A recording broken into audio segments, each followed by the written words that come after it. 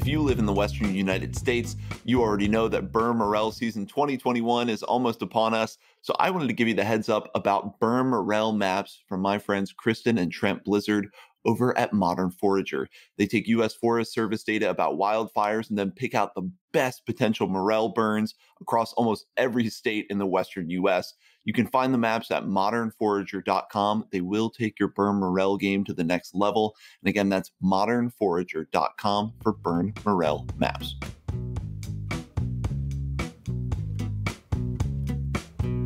Hi there. Welcome to Mushroom Hour. Today on Mushroom Hour, we're joined by mycophagy legend Larry Evans. Larry is a mushroom hunter, a teacher, a cultivator, a songwriter, and a cook. He has been instrumental in organizing forays, festivals, and workshops in Colorado, Montana, Washington, Oregon, British Columbia, Bolivia, and now Jamaica. He is a founder of the Western Montana Mycological Association. He wrote a field guide to the mushrooms of the Amazon, and he has appeared in Ron Mann's infamous comedy documentary, Know Your Mushrooms. His vast body of work includes detailed accounts of Berm Morel tracking throughout the Western U.S., explorations of jam-packed fungal jungles in Bolivia, Peru, and Ecuador, and he has evangelized audiences about means of fungal digestion, how fungi remediate contaminated soils, and what the process of mushroom making is all about. I'm excited to laugh and learn a lot about soil carbon today with our real-life fungal pioneer. Larry, thank you so much for coming on the show. Hey, you bet. I recognize that guy vaguely. Yeah, some of those characters. Yeah. Some of that's true. Indeed. This is a great opportunity to talk to people. It's only powerful and impactful, I think, because we have great guests. And with a guest like yourself, there are a million directions we could go, so much we could talk about. You know, I'm sure a lot of people listening are familiar with your work, traveling the world, exploring fungal diversity, especially in jungle regions. I think that's the image of kind of Indiana Jones, mushroom hunter is what I have of you.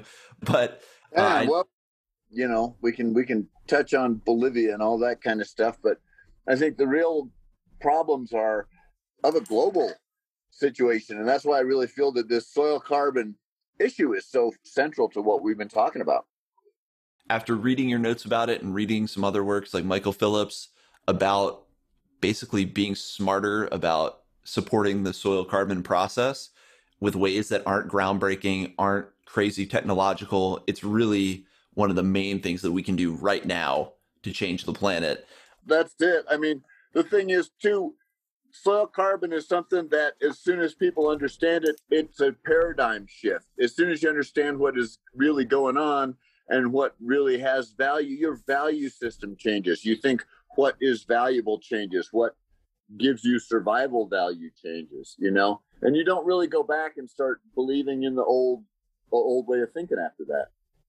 Yeah, it's all about shifting the dominant paradigm. And I guess just diving into it at its fundamental level. What is the soil carbon process and why should we care about it?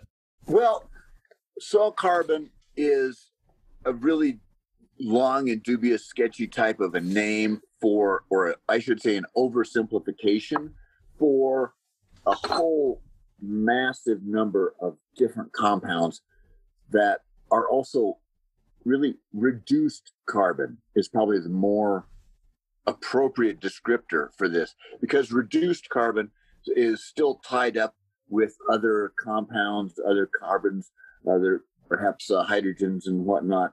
And it's not carbon dioxide. It's not floating around in air as oxidized carbon. And so in the big picture, carbon makes a cycle between the carbon dioxide in the air and the reduced carbon that's in the soil. And historically, this has gone through huge changes. If you go back to the 260 million years ago, for example, oxygen was like 30% of the atmosphere. We had giant insects. We had coal seams being laid down. A tremendous amount of carbon is reduced. And yet now we're seeing so much of this reduced carbon, this coal and oil and other things being oxidized into the atmosphere. And as a result, we've got this carbon dioxide buildup, and it shifted the carbon balance away from the reduced carbon in the soil into the oxidized carbon in the air. Right. So we want all of these ubiquitous organic carbon molecules to be solid, actually in the soil, not floating around in the air. That's like the core of the problem. Right. The longer that we can keep the carbon on the ground, the cooler the planet's going to be, the more moisture we're going to be able to hold. Seriously, that's it in a nutshell. If you don't get anything else out of this whole talk, the idea that keeping the carbon, the reduced carbon in the ground instead of putting it back in the air, bury it, don't burn it. That's the essential message. I think that's the key phrase from reading some of this information is bury it, don't burn it. And that leads us right into the actual functional steps of this cycle. So when we're talking about pulling carbon out of the air, putting it in the soil, what are, the steps in that process? Well, of course, the first step is photosynthesis. Photosynthesis is your main way of reducing carbon. And this has been happening for millions of years. It's kind of an interesting story because fungi played a key role in how our atmosphere is made up. I think you mentioned earlier that little essay about soil carbon and you, where does coal come from?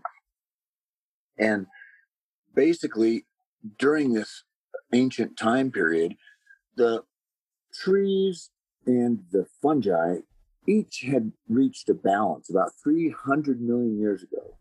And for every compound that the trees could create through photosynthesis, there was a fungus or a bacteria that had a single site enzyme that could unlock that chemical compound and get the energy out of it and basically eat it, right? Or digest. For example, like cellulose, right? Cellulose is this great thing where you've got sugar molecules hooked nose to tail like a big string, and you can take a single cellulase enzyme and unzip that whole string of cellulose and liberate all that sugar, and you can digest all that sugar. Yum, yum, yum. That metabolizes great. But the other part of wood is lignin. 260 million years ago, lignin was kind of developed by the cycads and conifers that were around it. And this lignin is what we call rosin. And unlike cellulose, which is just one polymer of the same sugar molecule repeating over 1 million times, it's the opposite. Lignin is a mess, dude. I mean, lignin's got like single ring compounds, it's got double ring compounds, it's got double bond links, it's got single bond links, it's got forked link compounds. I mean, it's like, oh man, they took everything in the kitchen sink and put one or two of them into this lignin. And as a result, it's like glue. It's a mess. You can imagine the dilemma of an organism trying to take this stuff apart. It's like you pull out one enzyme, it burns one molecule, you're done. You get another enzyme, get one more molecule, you're done. It's like, it's a black hole. This lignin, there's no way to get enough energy out of that to eat it, right? So it's literally a black hole, and this becomes coal. This becomes lignite. This is the reduced carbon that is buried in the Mississippian and Pennsylvanian deposits from 260 to 300 million years ago. And at the end of this period of time, something remarkable happened. Fungi developed the ability to make peroxide enzymes out of the oxygen in the air and the water that was everywhere. It's amazing. 3 different routes of evolution. They got the lactase enzyme, got manganese dependent peroxidase, and we got lignin peroxidase enzymes all out of this. And they're all based on the same idea that the fungus has basically managed to harness hydrogen peroxide or to liberate hydrogen peroxide onto this lignin mess, this glob of unformed molecular bondage, and it just burned through it. Suddenly you've got a whole pile of small molecules you can digest, you can metabolize. It was a tipping point. It was a huge change. The oxygen's been less ever since in the air.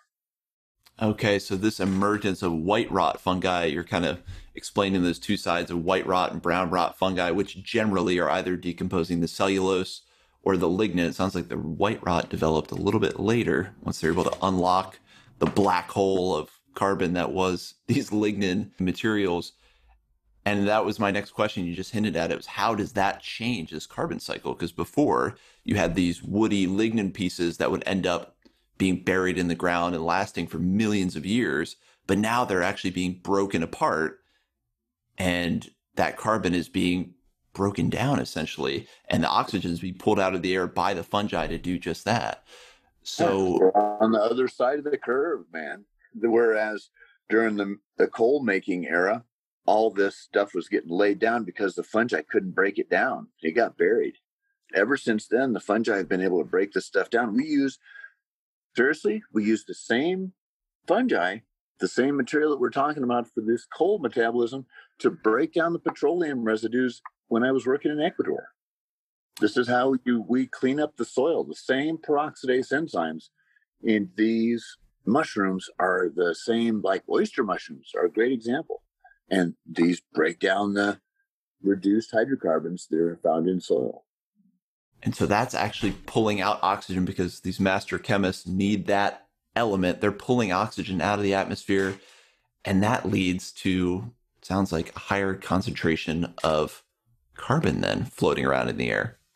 It's metabolizing. Yes, the idea is when you've got even petroleum, whether you're starting with wood or rosin or petroleum, right, whatever it is, the end game for the fungus is CO2 and water, baby.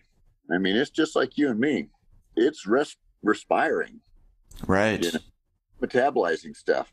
The cool thing about fungi is that the environment that they have inhabited for so many millions of years, this soil environment that we've been talking about, this is probably the biggest ecosystem on Earth, and we're just barely starting to get a handle on it. As you mentioned, we're just realizing now the difference between northern and more southern types of forest in terms of how much carbon they sequester, how many minerals they tie up, things like this. Another huge subject to get into. Yeah, well, and let's talk about the actual carbon that gets sequestered in the soil, because from what you're breaking down, to me, my first reaction is, well, that would mean less carbon in the soil, because this carbon is being liberated from things like lignin and being then distributed. But how does the actual soil ecosystem function as a carbon sink? And then how do fungi and other, microorganisms play a role there? Oh, that's a big question. Small question, yeah. We'll try and make a story out of it, kind of, okay? Perfect. If you imagine in our northern Rockies ecosystem, the fungi go through a yearly migration, right? Whereas your elk may go up and down in elevation to follow the vegetation, the fungi go up and down in the soil horizon the same kind of way. Wintertime, the fungi are right at the soil surface. There's an actual subnivean below the snow ecosystem that exists underneath our snow. The little mice and squirrels, they live under there. They eat fungi that are stuck on the snow level. There's a large amount of fungal metabolism that's going on under the snow and as the snow melts. Wow. Later in the year, as you're hiking around, you'll see these sudden big white patches, right? You'll see like shot through with mycelia. And you go, what the heck, Yeah. Well, a hotbed of fungal activity in January. You had a water movement in that area. The same type of thing is what I follow when I'm chasing morels. I find the actual haploid form of the morel dumping its spores into flowing water areas in order to expand the surface area that the organism can access. Right. And during the wintertime, you do have the fungus pretty much at the surface of the soil and the snow. But when it falls down, when the spring comes through, you see the snowmelt fungi growing around the snowbanks, and you can actually find the mycelial fibers right there, like spider webs growing around the melting snowbank. You come back to places a couple weeks later, and the fungi are not at the surface anymore. You dig down maybe 4 or 6 inches, and you can find the white of the metabolizing fungi down at the lower level where the moisture is. Come back in July or August, and you'll be very hard put to find the fungus. You'll have to go down a foot to actually see that same mycelial activity, or you'll have to get inside of one of these big chunks of brown cuboidal rock, one of the nurse logs, or one of the trees that has been broken down by the cellulose decomposing fungi, like your conchs, like a lot of your conchs leave, like your Ganoderma applanatum, your artist conch, or Fomitopsis panicola, the red belt fungus, even your Ganoderma morganense, or any of your reishi. These all leave brown cuboidal rot type of residue when they're done eating the wood. And that BCR, that brown cuboidal rot, holds 5 times its weight in water. And that's the key component of our Western soils. Look at your Western soils. It's almost all either brown cuboidal rot or chitin or rock. Rock doesn't hold water. Brown cuboidal rot holds 5 times its weight in water. And chitin, again, that's the body of the fungus. The fungus doesn't take the mycelium with it when he goes up and down vertically like this. This fungus is growing new mycelia all the time. It just leaves the old stuff behind. That's the stuff you see as the white patches you'll see at the top of the soil and things like this. Wow, so they're actually shedding. A lot of people know that the chitin is actually the membrane of the mushroom that we all know and love, the big fruit body of the mushroom. Right. It's loaded with chitin. So they're actually shedding that, leaving it behind. That's getting stored in the soil ecosystem, making up the soil. And then this BCR seems to be a really, really central piece of any Western ecosystem. Obviously, you're usually in Montana, Colorado. I'm here in California. So that BCR is actually a key component. And it sounds like it can even help fungus to better survive. I mean, they don't need to go as deep to find moisture. They can kind of center around these BCR patches of soil. Reserves, yeah. Seriously, this is where it all ties into forest management and wildfire management, because right now our discussion of wildfire is driven by the firefighting industry. Right. And they use a rhetoric about firefighting that describes all wood and vegetation as fuels. Right. And while they're true, fuels is a very important realization here. Fuels are important because you have a lot of surface area exposed to the air, right? That's what you get when you get a campfire. You want lots of little branches that'll burn. But if you take those same branches and you crush them and you pound them into the soil, they hold the water. They hold so much moisture that, again, I can literally go in and find brown cuboidal rot in the middle of the driest season and squeeze you out a shot glass full of water right out of that cuboidal rot. And this is exactly what the fungus is doing. This is why, we've been talking about building bunkers, if you will, fungal bunkers, and putting chitin barriers around human habitation, around wildfire-prone areas. If you're going to do a management thing, chitin doesn't burn first. You can't keep that chitin burned. So as a moisture retention situation, as soil organic residue, that biochar and brown cuboidal rot are the firefighter's friend. These are the ways that you're going to hold soil moisture in the ground and keep your forests intact and providing shade and cooling. That's why it's such a huge part of the solution. Obviously, right now we're witnessing a lot of the Western US be ravaged by wildfires. And actually, one of the bigger things that's happening that I don't see being covered is the Amazon is actually experiencing a massive wildfire season as well. We just had at the end of 2019 the Australian wildfires. So we're all kind of realizing this is becoming more and more of an issue. And I know that people have cited the fuel on the ground, the loose bits of wood on the ground as one of the big drivers of the current forest fires. And it would sound like we need to implement some kind of better understanding of brown cuboidal rot and the actual structure of the soil that helps it retain moisture and prevent these areas from being prone to fire. And to me, it would seem as simple as, why aren't there people out there picking up this, spread out wood, branches, and things and just burying it under the ground? Well, I've spent the last 30 or 35 springs of my life inside burn zones. I go from one burn to another all across the Western US and Canada up to Alaska and California and so forth. And the one thing that I was reminded of by someone who was new in the thing is that when even you walk through and you see that these standing trees have been reduced to almost nothing but biochar, no branches on them. They're just completely blackened all the way up. And yet lying on the ground in the same one step away is a rotten log that could have just been there since 500 years ago. Right. That's a great example of how brown cuboidal rot maintains moisture residue even in the scorching temperatures of a wildfire. It would seem like fungi are instrumental in creating BCR compounds that are critical to what we're talking about.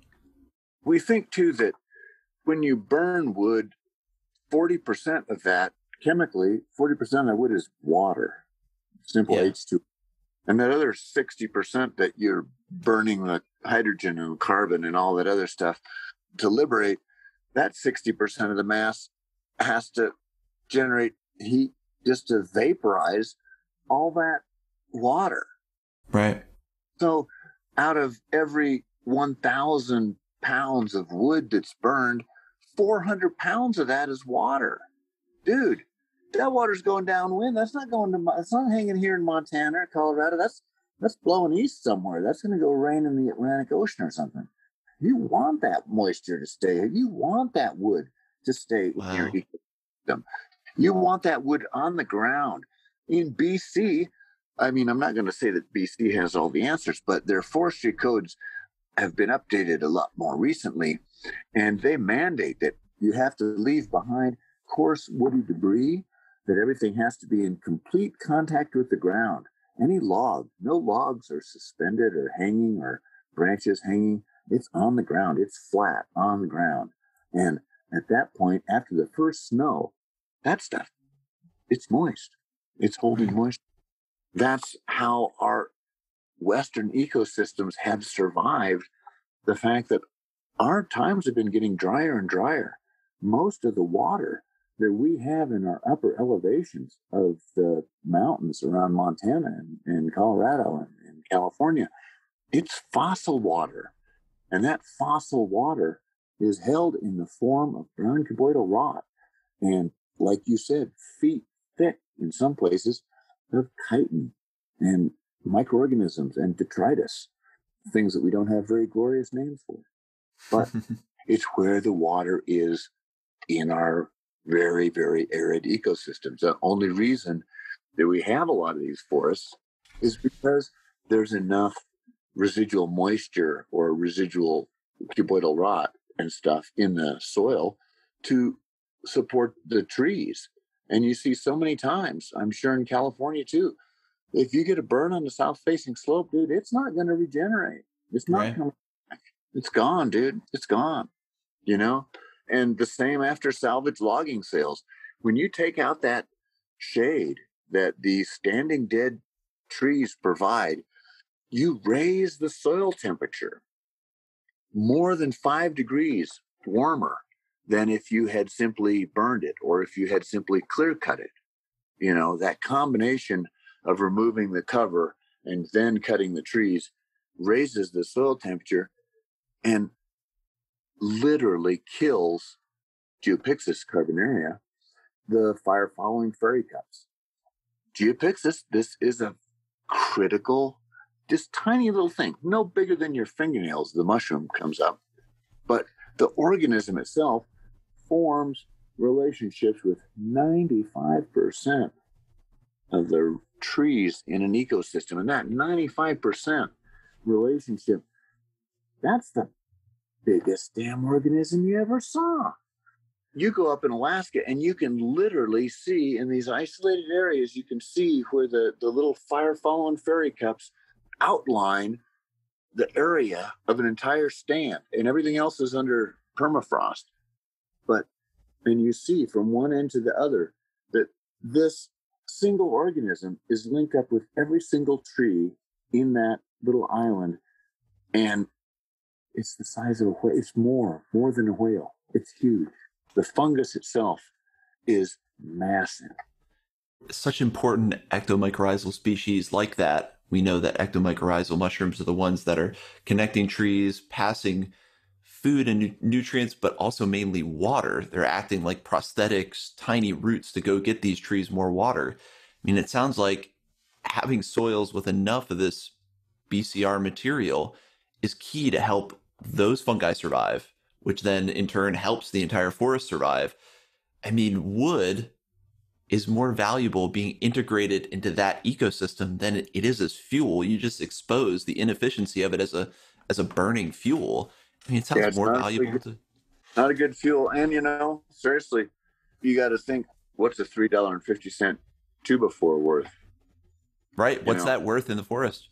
Yeah. I mean, is that carbon represented in the forest, stopping the loss of erosion and, maintaining water in the higher elevations? Let's do the math real quick. As temperatures rise, is that going to favor hot species or is it going to favor cold species? Yeah. Immediate thing is, well, it's going to favor hot species. But no, it's not, dude, because as the temperature increases, it pushes the cool date and the water date further back. So there's no water for the hot species. They're not ever going to get wet.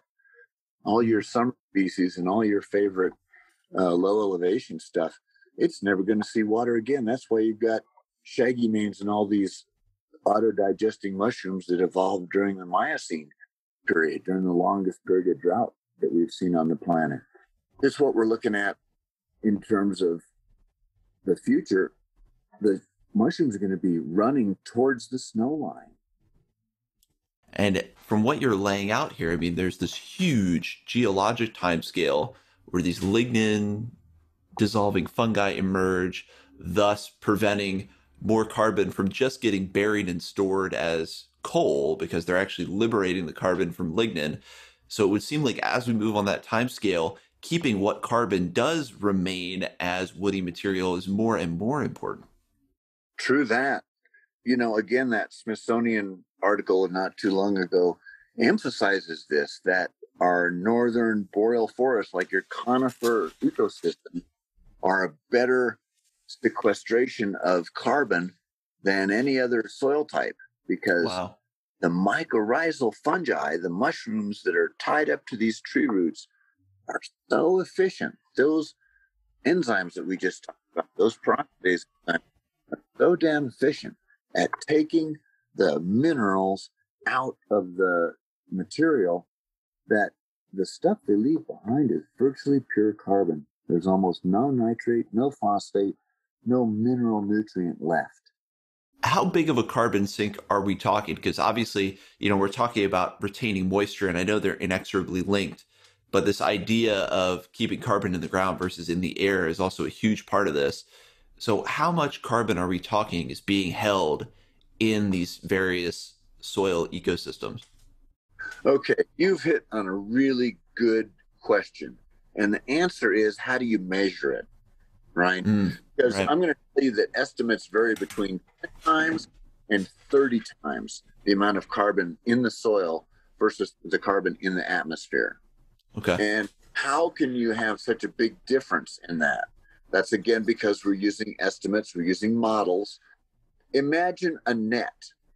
Imagine that you've got a net with a 1-inch square mesh on that net. and you lift that net up, and that net is, you have the strongest way that you can to pick that net up, and it's the maximum strength that you have to pick up that net. And you get that estimate, you get that measurement. Well, let's take that, and you've got half-inch mesh and twice as big a net, and you've got 4 times as much energy that you can exert. You're going to get a different estimate. Right. So the tools and the methods of analysis play a big part figuring out what numbers what scale we're looking at here.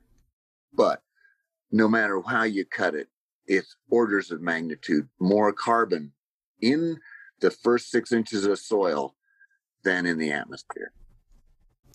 And it sounds like we need to move that metric even further. We need to probably get more toward that 30 times, 40 times to really make sure that we're keeping the environment in homeostasis. We've got room. I think you got the point there exactly, because we've got the room to sequester all that carbon that's in the air. It's not a problem of how to do it. And we have the tool. The tool is photosynthesis. The question is, how can we create that photosynthesis effectively, hold the carbon in the soil, and then continue the process, right? We need to incentivize it, man. There needs to be an economic positive experience to increase your soil carbon, right? And if you're in an arid environment, increasing your soil carbon, look at Morocco, look at Northern Africa, look at the Sahel, all of these places, literally, soil carbon is wealth. A man's wealth is judged by the size of his compost pile. And so it kind of all puts this huge question then on Larry's shoulders, just because you're lighting up this issue. What are some of the solutions? What are the things that we can do? Because I think the perspective in me and probably a lot of listeners has just shifted, and seeing wood not as a resource for us, but as a resource for the environment. Plants end up being these channelers of pulling carbon out of the sky and then bringing it down to the soil where it can be used by other organisms. And then, as best you can, obviously laws of thermodynamics, we're never going to keep all of it, but keep as much of it as you can within that core of the soil to keep that process going.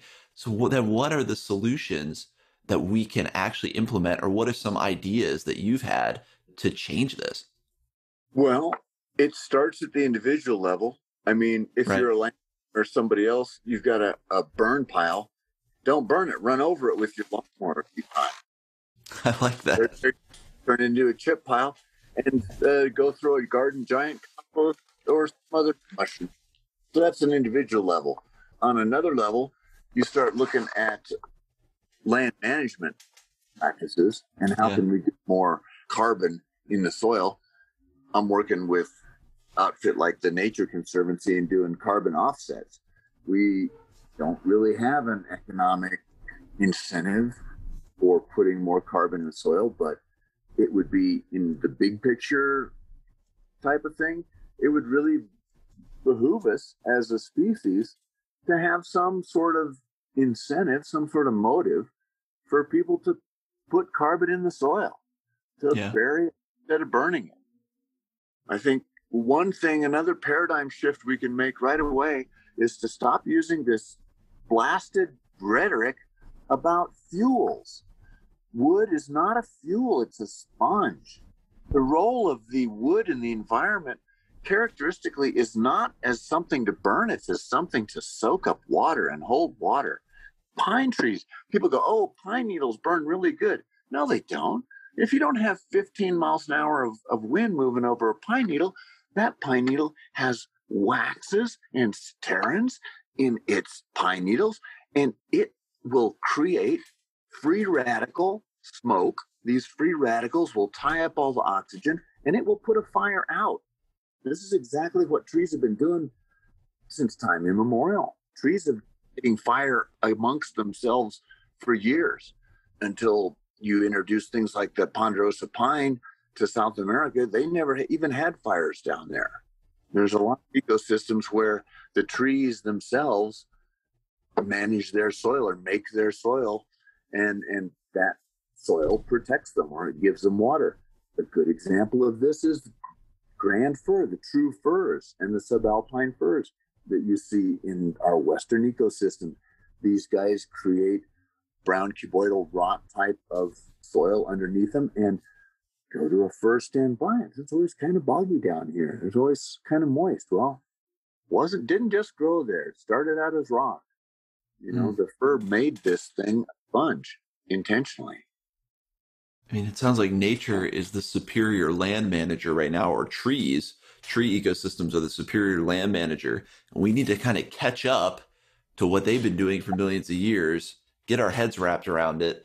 And then right before we were talking, right before the show, and you just said something that just clicked in my mind. You're like, we're paying these people so much. We're paying these firefighters to go and enter life-threatening situations and fight these massive fires, when we could shift that and really try to, I mean, in my mind, we could try to pay people to go out and bury wood, or make sure wood's in contact with the ground at least, and ideally prevent some of the need to have firefighters out there. I mean, we need to get ahead of this thing.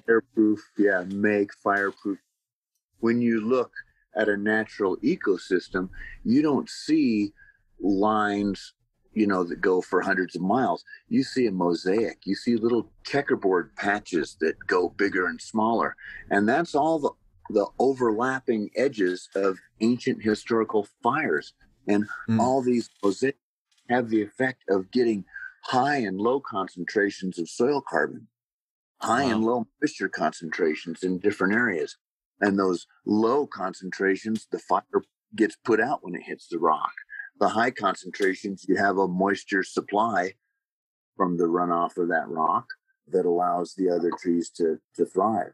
So it becomes a very personal thing about how do you make this ecosystem realize its own potential, because fire's a very powerful management tool. I think it's certainly there's a role for it.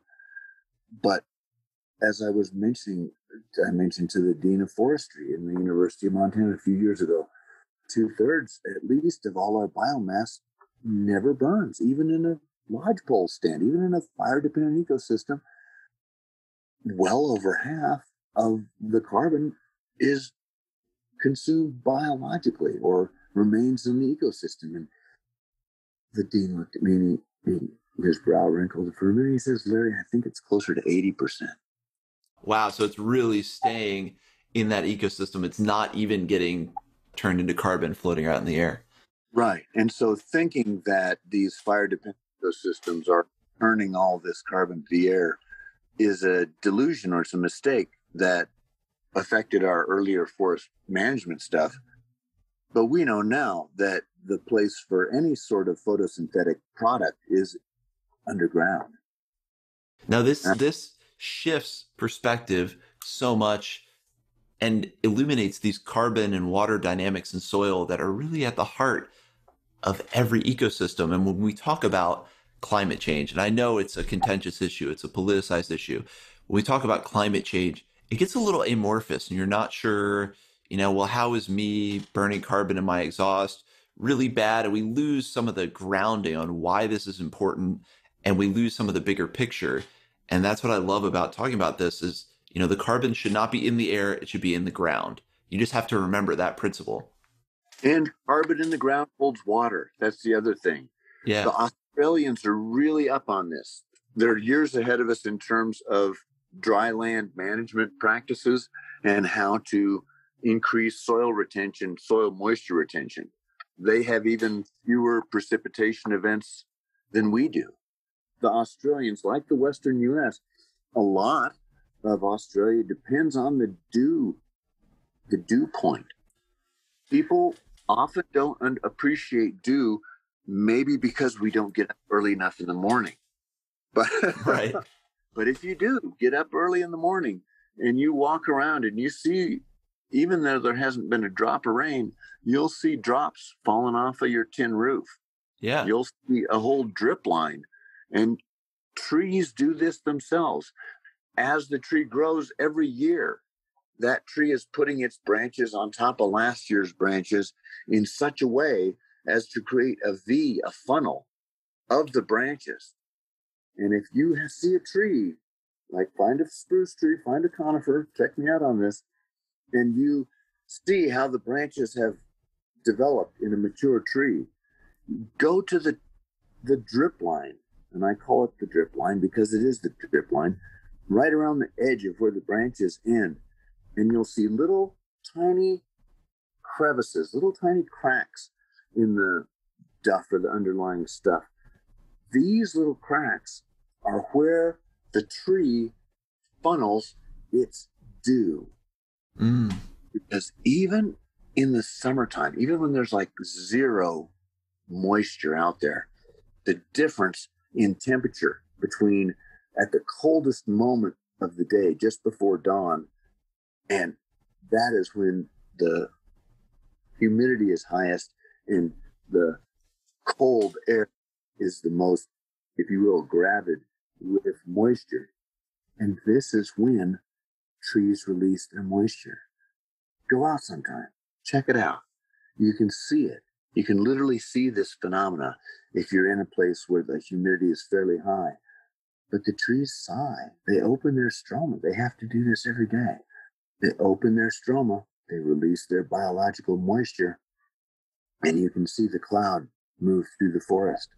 I mean, it goes from one tree to the other, and each one releases its moisture as near to the time as possible. And then the tree's structure, the conifer tree's structure, is one big rain harvesting machine, one big moisture harvesting machine. And all those little drops, all those condensates are funneled down to the bottom where those little tiny cracks are, right in the drip line. And down there are where the feeder roots are. And the trees hold feeder roots. And that's how they drink during the dry times of year, when they depend on dew to get their only moisture. I mean, it's one of the most critical things we're dealing with, I think. Like I said before, this issue of climate change gets so big, and you think, what can we do about it? You know, how do we change it? Personalize. And the solution is so simple. We can all do this. I mean, and it's something that I would think you could implement even on institutional levels to say, okay, our land management practices now have to take this whole concept of this whole cycle and of retaining moisture and carbon as kind of our number one priority and structure everything else off that. Now, what has been the reaction? You've been given these talks, you've been spreading this information. What has people's reaction been to you bringing this to them? Paradigm. Oh no. Yeah. Well, seriously, the hardest thing for people to let go is a slash pile burning. The hardest thing to let go. You'd think, well, this is an obvious thing. You just got to stop burning stuff outdoors. Stop burning your pile of wood, yeah. And it's like, trust me, this is very hard for people to let go of. People love to burn stuff. We're pyromaniacs. It's in your genes, it's something we have to deal with. But this tendency to just love to see stuff burn, we really need to manage this a lot more carefully. I know that at least during the 90s and early part of the 2000s, one of our major reasons for forest fires was burns on private timber management things that got out of hand. Right. Spread into the forest, This kind of stuff happens a lot. And we need to realize that some of these, especially upper elevation areas in Colorado, you see 3-story tall burn piles. And it's like, there's tens of thousands of years of sequestered carbon, and if you're going to torch that in an afternoon and let that go in the atmosphere, that carbon could be holding hundreds, thousands and thousands of tons of moisture. If it's gone from that mountaintop, how are you going to get that moisture retention ability up on that rocky mountaintop? It's taken 10,000 years to get that carbon up. Once you remove these things from this cycle, we can't really put it back in. No, it is. You're right. It's kind of a one-way street. And so it's really, I guess the next level that we're looking at in terms of solutions is trophic levels. Okay. You're probably familiar with trophism, like the producer, consumer, predator, parasite. Right.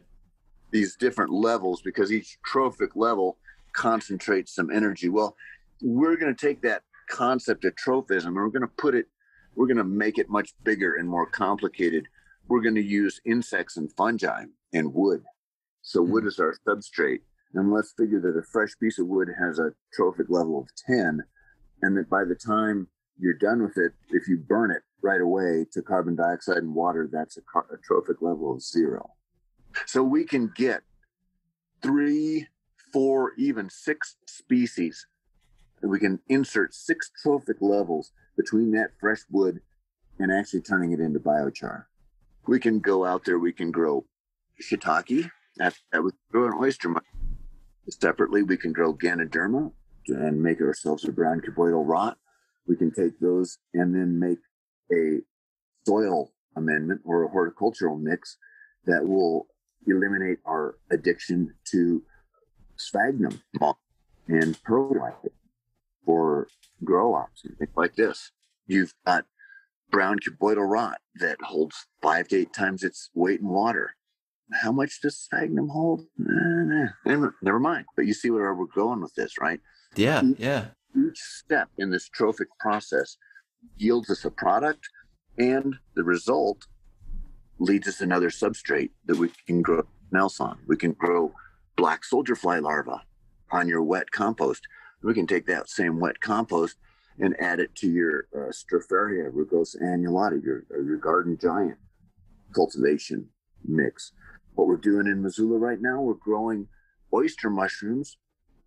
Got a great guy who's got an outfit called Mother Fungus, and he's growing oyster mushrooms, right? We get the bricks from him, the spent bricks, after he's got a couple fruits off of them.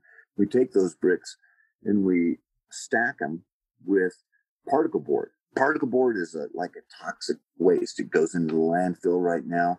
And the reason particle board and this kind of stuff is toxic is because the rosin that holds them together is urea formaldehyde, right? And urea formaldehyde just doesn't even sound good, does it? No.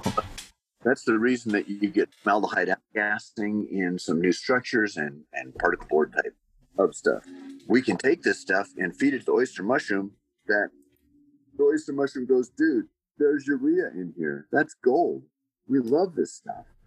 A little bit of formaldehyde, no problem. We've got peroxidase enzymes. We can burn that stuff off. And so we can take this stuff that has been going into landfill and creating a toxic runoff because, of course, urea formaldehyde breaks down. Your formaldehyde is in the water. It's water soluble. And then suddenly you have a toxic water problem. Formaldehyde is going to get broken away. The oyster mushroom is going to get to eat that urea that it loves so much. And we'll have a high nitrate soil amendment that comes out of this instead of a toxic waste. So the metabolism of this material is far more valuable than burning it. I guess, why don't you define biochar for us? Biochar is like, if your brown cuboidal rot is like step 3 in your trophic level on the way down, then biochar is like number 1. It's the lowest level. And also biochar lasts the longest. So as a soil component, biochar is really cool because it is an electron sponge. Oh, okay. And in this way, it's really cool because it's the opposite of the fungus. The fungal hyphae, the fungal mycelia, are highly electronegative. That's why we can use fungi to remediate heavy metal contamination in waters, right? We've been doing this quite a bit, and it works fine. All your cations adsorb, they stick to the fungal mycelia. And some fungi transport this. Puffballs and agaricus bioaccumulate heavy metals at like 10 to 100 times the background level. But we can take this property of the fungus, highly electronegative outside part of it, and use it as a filter.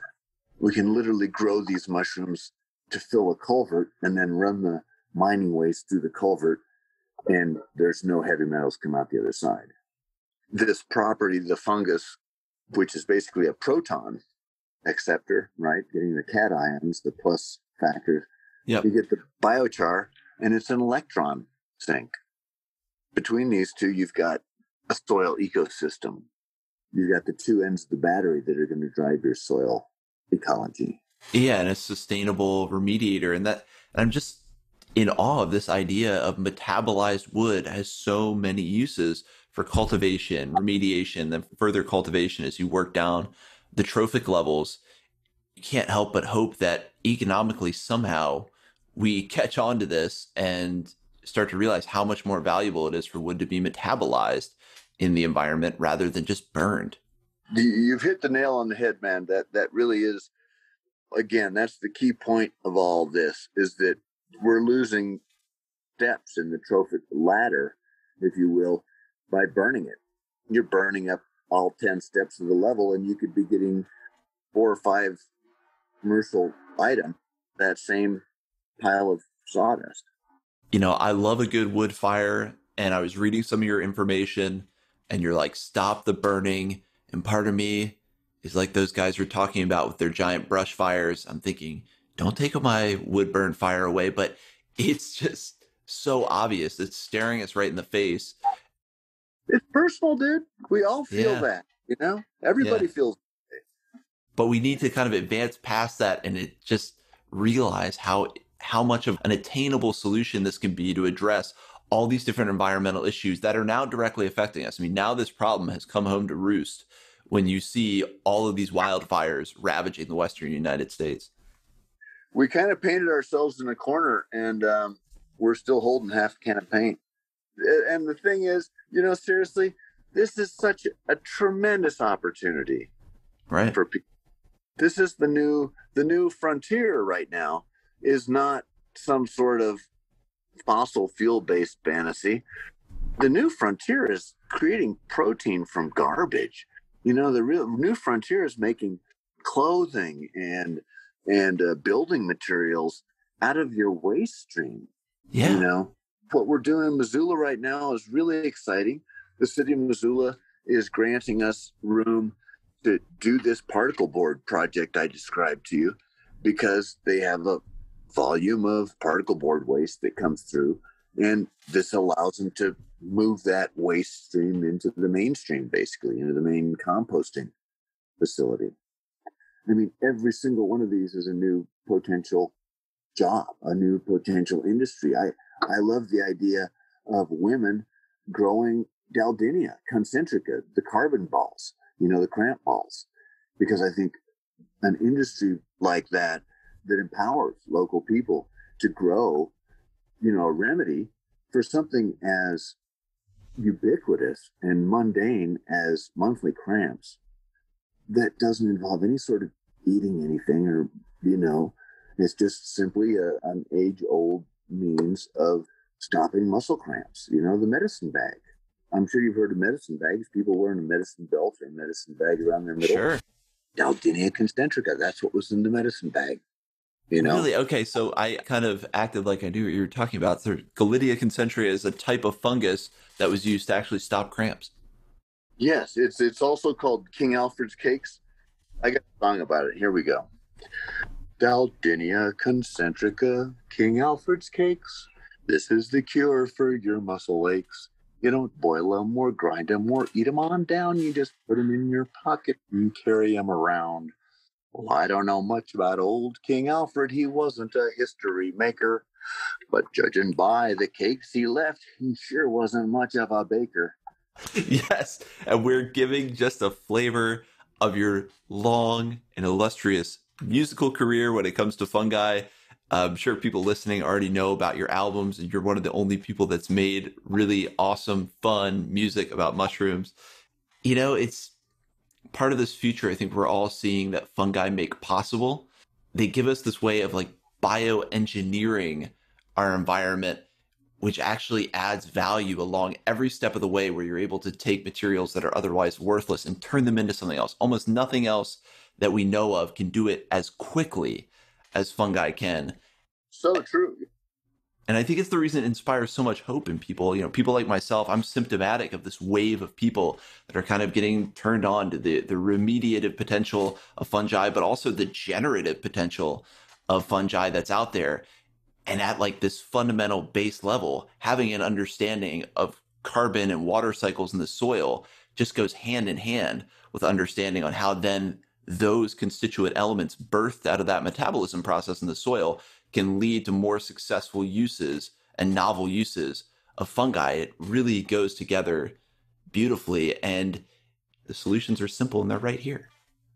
Seriously, when you look at protein production, we don't have a big deal about this in the States, but protein availability is a key factor in a lot of the developing world.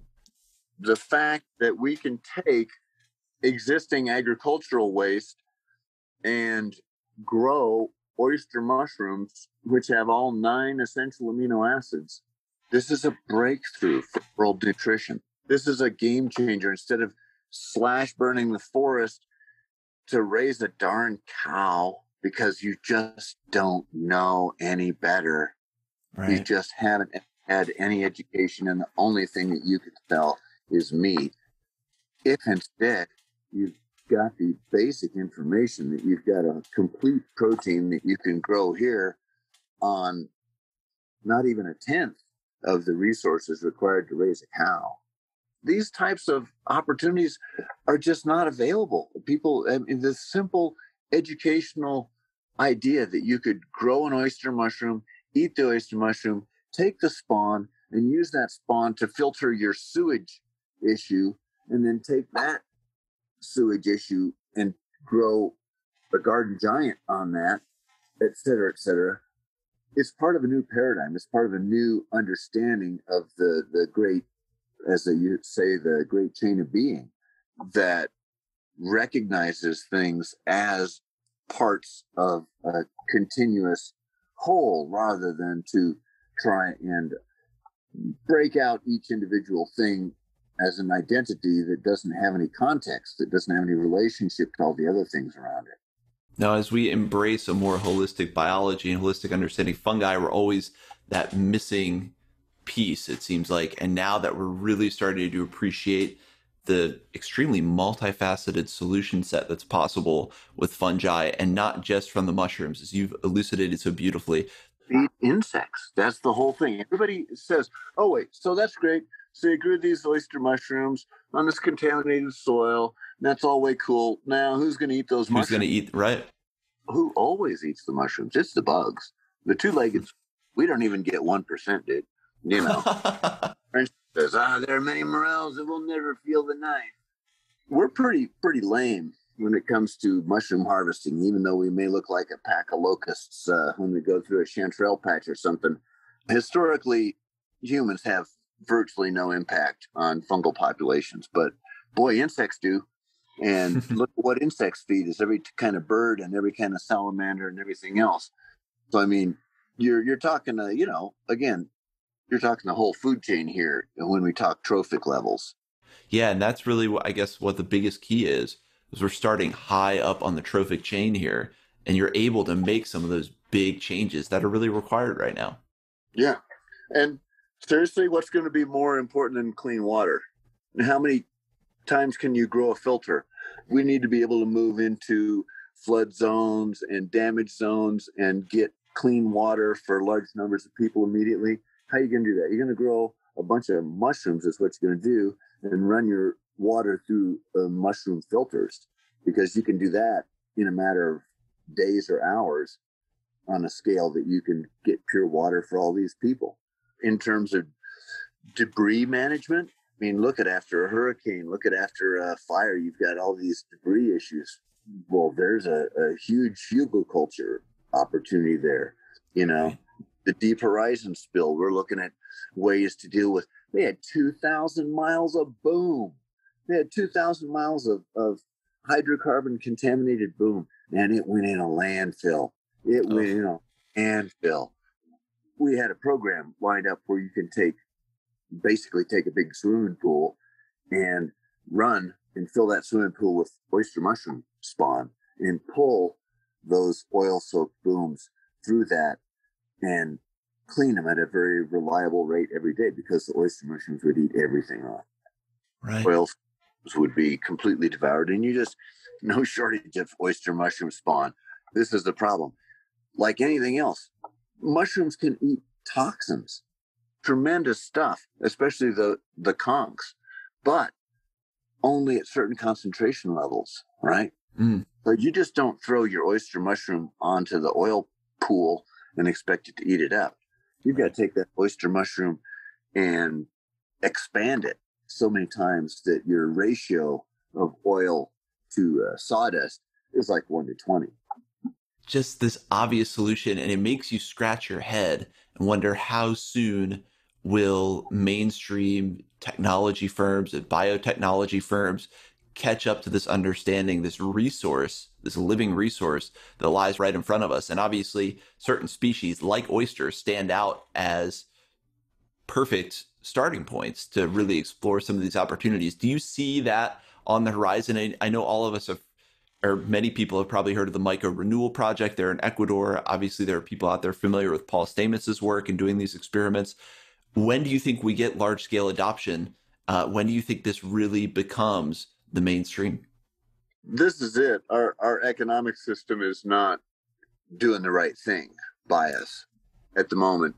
And as long as that happens, you are not going to be able to expect to generate money in a standard model.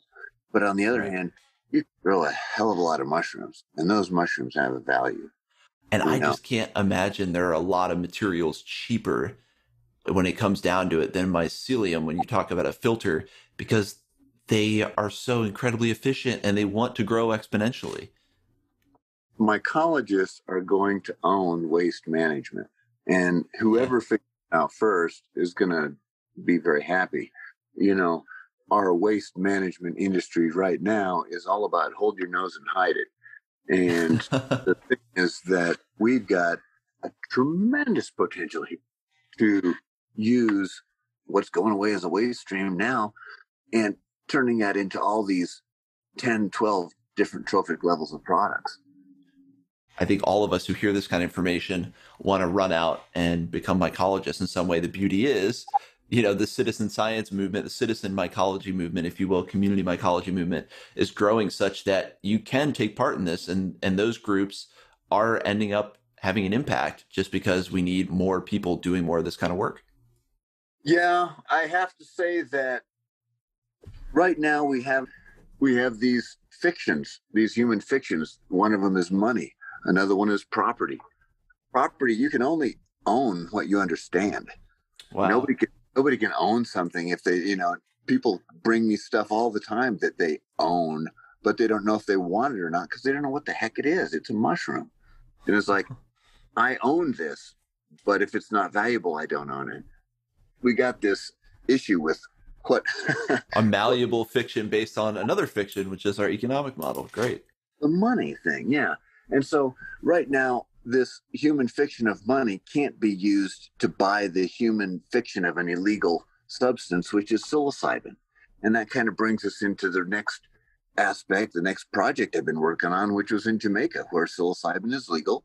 And we just did the beta tests this February, right ahead of the whole Corona shutdown.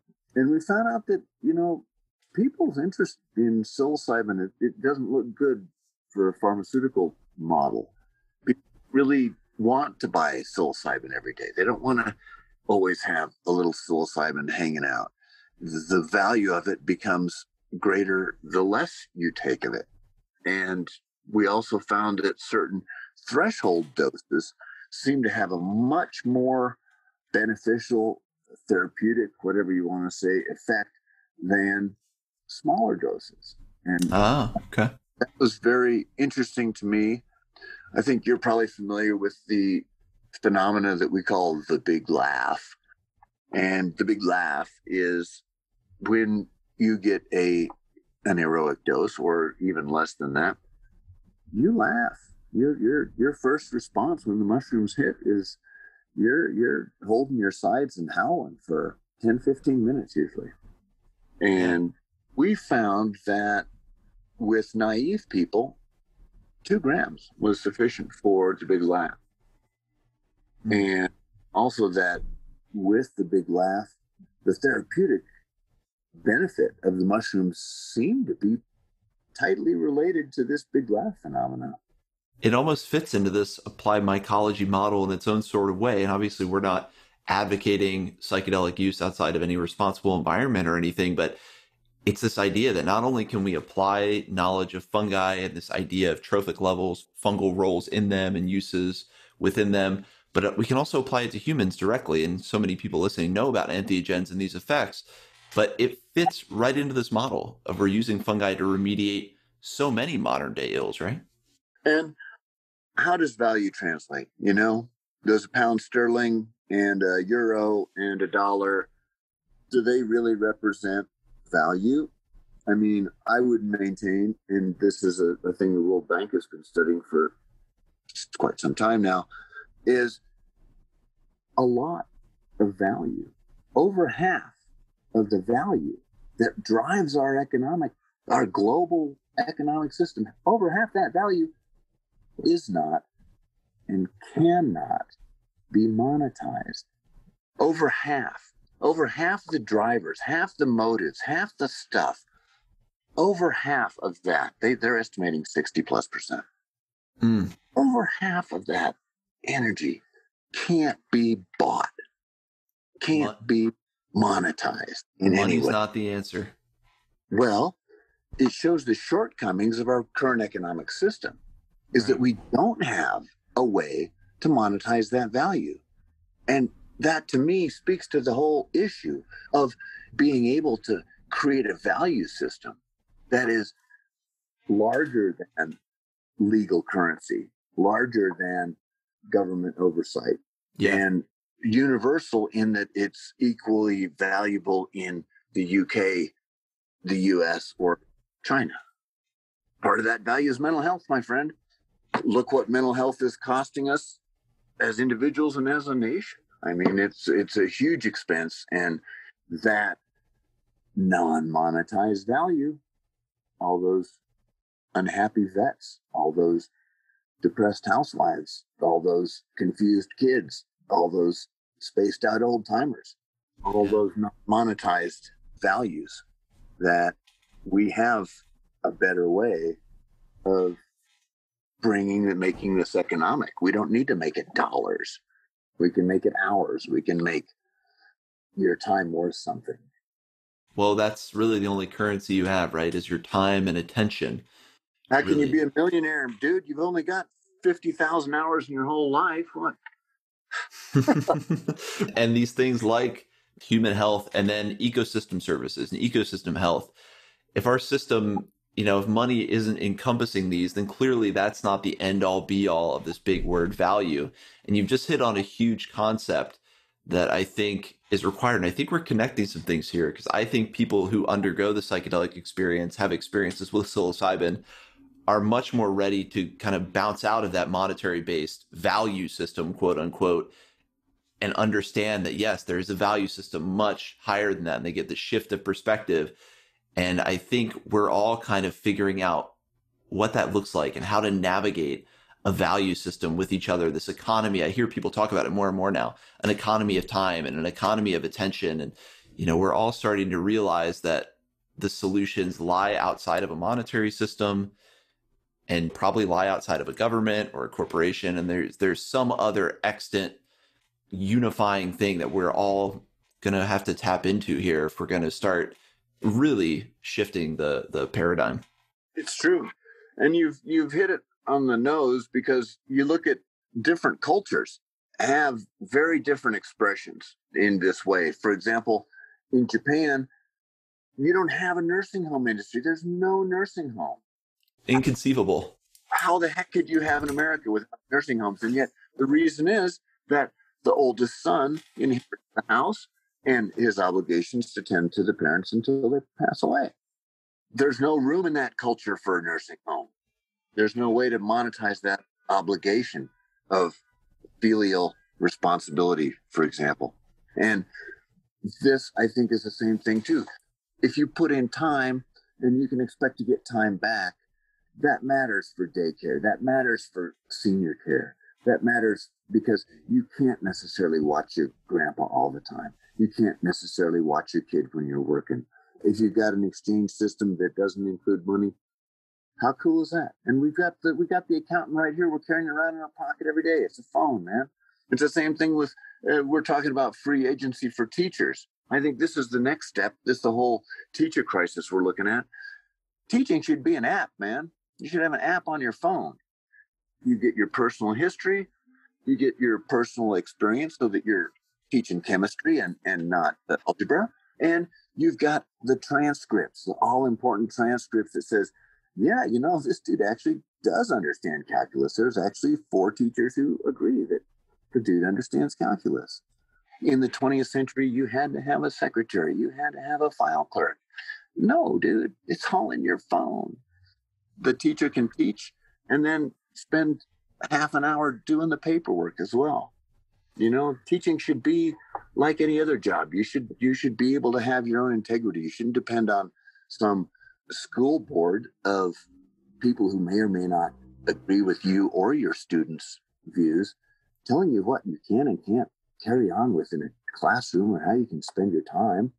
I mean, free agency for teachers is the next logical step. We have the technology to do this. And it's a beautiful example. And I think this is happening. As humans, our lifespans are short, so we don't always see that change is possible over this bigger spectrum. We don't see the gradient. I think we're at just the beginning of this gradient where we're having to integrate new understandings about nature and natural cycles, especially this insight, at least in the Western world, about fungi and the role it has is really one of the earth-shattering things that's changing how we see everything. And I think we're integrating knowledge like that. We're integrating new technology and updating the forms of social organization. The cultural values and the way that we organize as humans is changing. And I think you just hinted at a really powerful example of that. And you can see it skein out in so many different directions. The way that human society is going to change based on our new knowledge and understanding of natural systems, the new technologies we have at our disposal. And that's the one thing I keep telling myself to keep hope right now is that the reason things seem like we're at such a crazy, dire moment is it's kind of right before this jump point where we start to change and we start to actually change, not just a change of person in some political office, which can be really important in the short term, but we're talking about much bigger changes that I think are going to take place before too long. Agreed. And one of the big things that we've been dragging along for a long time is this current unlimited growth model of an economic system. We inherited this corporate model of an economy, this is something we inherited from the days of kings and sailing ships, man. This is pirates, right? The whole idea of corporations is based on privateers, piracy, basically. Right. That if you can steal it from the Spanish, you can spend it here. If you steal it from the English, your money's no good, bud. This has ruled our entire democratic economic system. This is why Putin can run his oligarchs the way he can. It's the same thing. Hey, dude, as long as you steal, you can spend it here, but you just can't steal from here. The underpinnings of it, not only do they come from unsavory origins, but some of the biggest kind of intellectual luminaries that propagate the ideas aren't necessarily the people that you'd have the most faith in to do a lot of things. And not that I'm necessarily all on board with a government centralized communism either, but there's this time, we're at this jump point where we've got all these new inputs and we're just figuring out how they can be applied. And I think that's going to cause a whole new direction.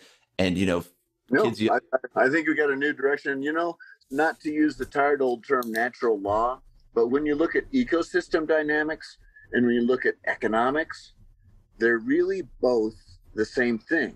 Both ecosystem dynamics, all the levels, the trophic levels we've been talking about, all these types of myriads of organisms, thousands of organisms, and economics, which is all about one single organism, human beings. Both of those are the study of how energy moves through a system. Yes. Both ecosystem dynamics and economics are measuring the same thing. The difference is with ecosystem dynamics, you've got multivariable equations. You've got huge levels of complexity that simply don't exist in our modern economic system, which is open-ended. We're never going to run out of resources, and we're always going to have enough fresh air, and we're always going to have lots of demand, and really fantastic assumptions, right? It would seem like the investment in time would be much better spent understanding this multivariate, extremely complex ecosystem rather than wasting our time understanding this man-made economic system that is not extant. I mean, that could go away, and all that understanding would go right out the window in terms of its value. With all due respect, it's a human fiction. Absolutely. Ecosystem dynamics, and boy, it's a mess. It's algorithm after algorithm after algorithm, and you just start wading in. You know, having kind of had this insight thrown at me from so many different angles, and a lot of people have this, where people are getting these realizations you're laying out, and you get frustrated and you want to oppose something. And what I love about working with fungi and work from people like yourself who examine actual ecosystem patterns that matter and aren't dependent on man-made fictions is you get some tangible tool to actually drive toward a solution. Right. You've got direction. I think that's one of the most liberating things. Do a direction. Yes. Absolutely. Yeah. You know, we've talked about some pretty huge concepts, and I know we've hinted a little bit, but what is up next for you, you know, when you're not trying to solve these massive complex problems and thinking about that and doing retreats in Jamaica? I mean, what's next on your kind of future trajectory? You know, we all favor this forward trajectory. We all want to believe in evolution. We all want to believe that these massive changes are happening. But again, like any natural selective process, every single step has to be an improvement or people don't buy into it.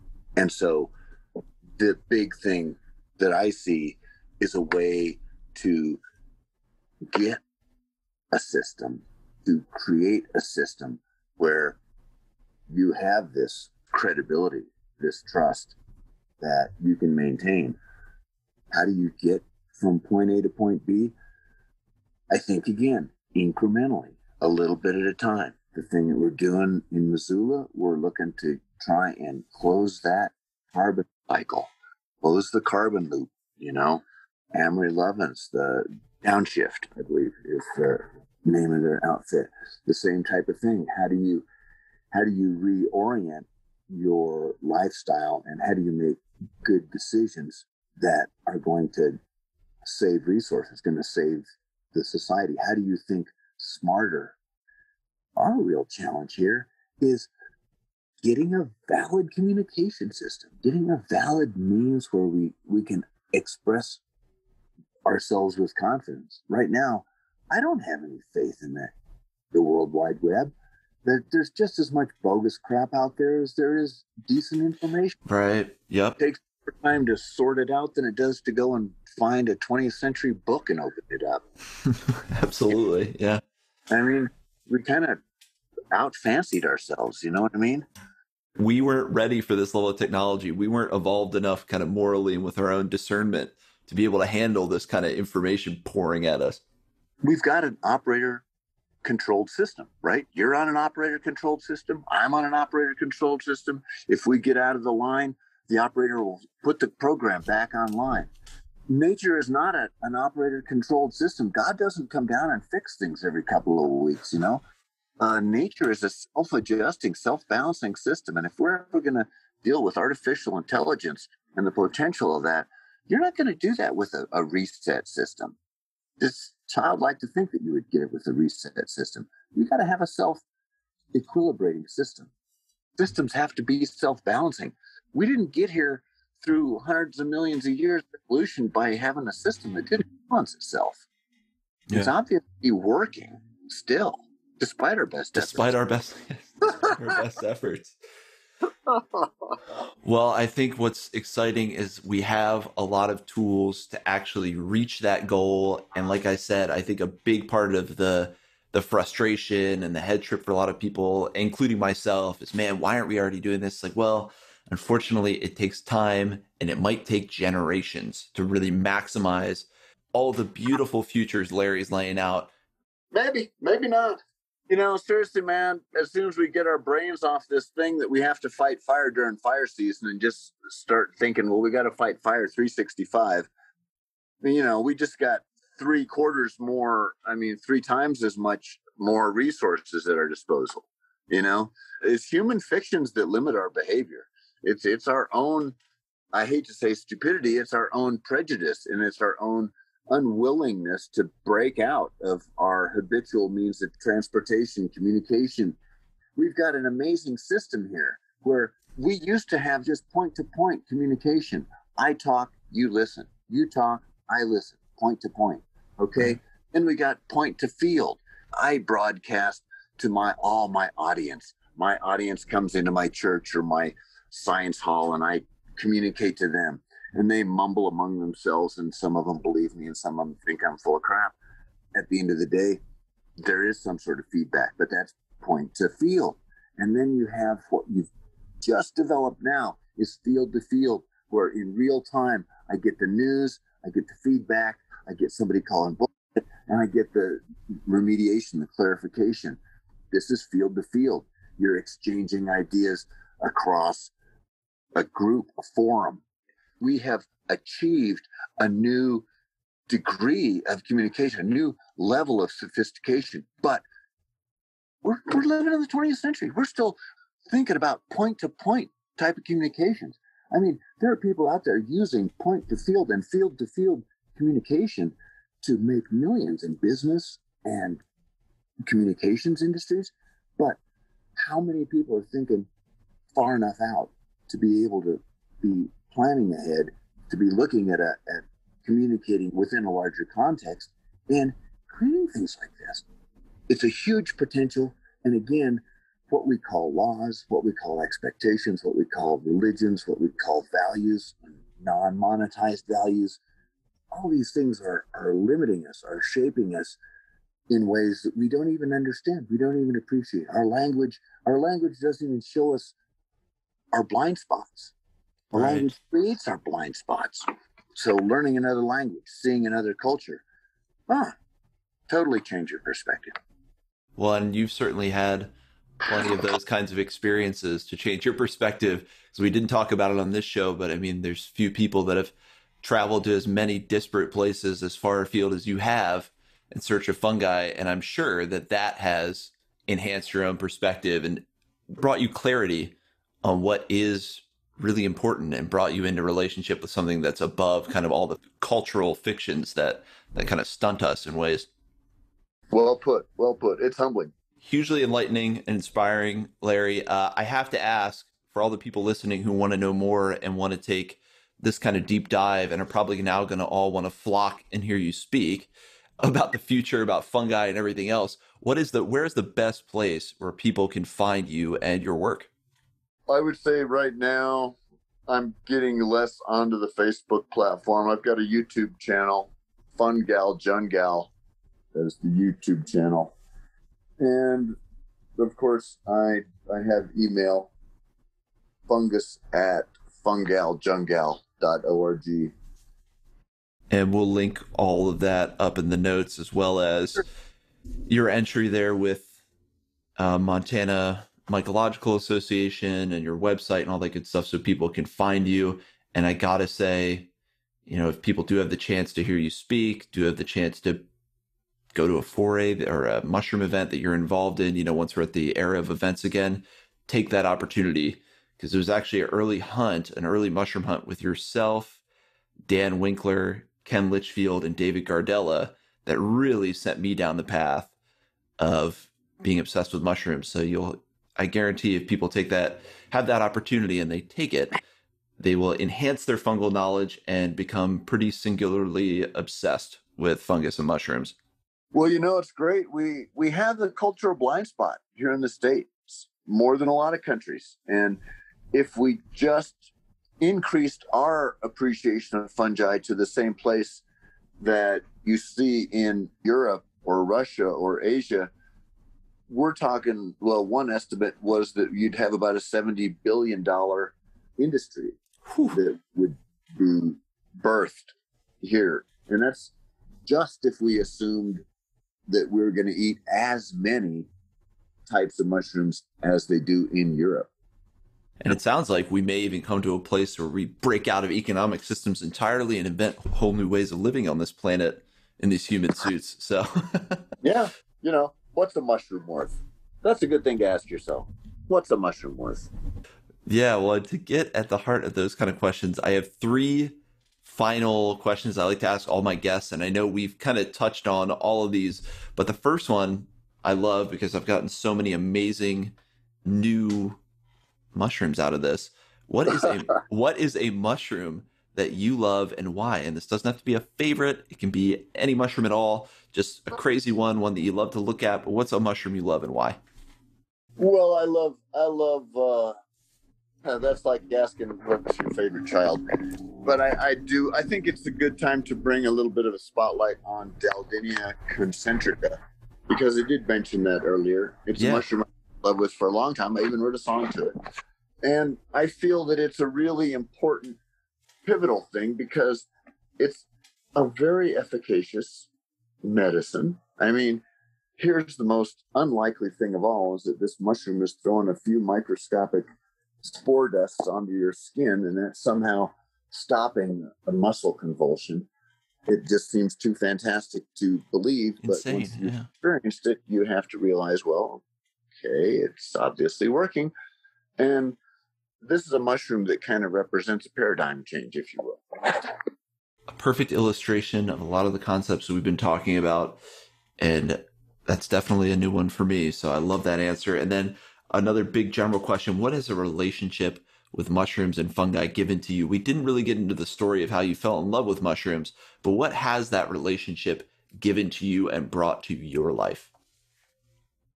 I think for me, probably the watershed moment or the thing that really changed my relationship with mushrooms was understanding that mushrooms and fungi are 2 different things. That the fungi that are the most diverse organism on the planet are the mycelia. They are the fibers, the little hydrogen peroxide bleached hyphae that saturate the soil and constitute such a huge chunk of the soil carbon. But the mushrooms only come from maybe 5% of fungal species. Only a small number of fungi produce a mushroom. Right. Most of their respective structures are tiny, invisible things. And so to realize that the mushroom, the reproductive thing, is what most people identify with, and that this is something that lasts for weeks and seems kind of unimportant and feeds insects or stuff like that, as opposed to the fungus, which lasts for centuries and weighs tons and expresses itself once a year, maybe. Right. I think that fundamental difference was kind of a pivotal moment for me to realize that the fungus was such a huge thing, and my vast understanding of my mushrooms was just a little tiny piece of that. It's one of those perspective shifts that you can't ever go back from. The world suddenly looks a lot different when you have that realization. It's key. And everybody has to take their own path. But I think that increasingly we will realize that we have to confront our inner Prometheus and our tendency to take all 10 trophic levels as our own and try to find out how to live in between the wood and the fire. Live between the wood and the fire. I love it. You've been throwing out powerful phrases that I'm going to start stealing as my own throughout this whole podcast. And then the final question, is just, what is the lasting impact you hope to make with your work? Again, we've nibbled around the edges, but what's that big lasting impact or change you hope to make through your work? No, just a paradigm change. Just a little paradigm change. Yeah, just a paradigm change. Well, Larry, thank you so much. We could have talked for hours, and I would love to have you back on to talk about your trips around the world, get into some more of these ideas of really what kind of future we're looking at as humanity, because I'm fascinated with that, as I think most people are. But thank you for making the time and coming and being so present and having such a good conversation with us. I really appreciate it. Pleasure. Yeah, I'm glad for the opportunity. And again, I hope that it allows us to gain a more integrated audience, I guess, if you will. Because I think you've got a great audience here. You've got a lot of appeal in that you're able to bring people into this discussion, to have a way to try and bring a focus to this interest that people have in mycology. I think is a real key role. And I'm glad to see you stepping up there.